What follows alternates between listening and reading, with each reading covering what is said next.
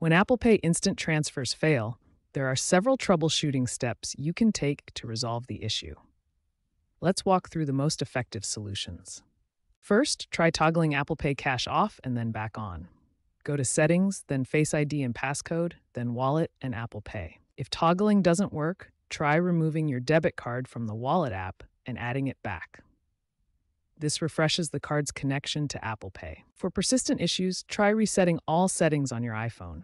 Go to Settings, General, Reset, then Reset all settings. Don't worry, this won't delete your personal data. If these steps don't resolve the issue, contact Apple support or call the Apple Cash Specialist at Green Dot Bank. Their number is 877-233-8552. As an alternative, consider using the standard transfer option. It's free, but takes 1 to 3 business days using the automated clearinghouse system. Finally, remember that direct transfers between Apple Pay and Cash App aren't possible. However, you can link the same bank account to both apps as a workaround for moving money between them.